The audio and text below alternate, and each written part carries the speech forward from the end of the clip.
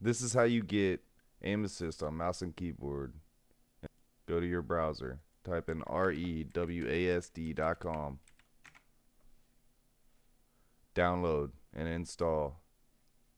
Go to community, type in Warzone, Call of Duty Warzone. Oh, well, gyro. You know, we're looking for, import. Okay. Open.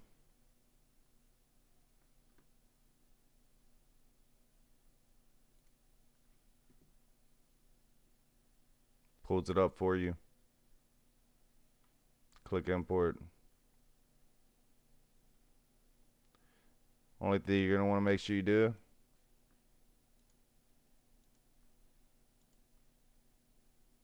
group your mouse, right?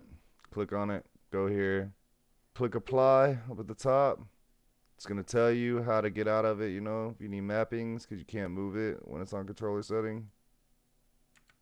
There you go. I hit my Windows key, I'm out, and I'm in game, loading up.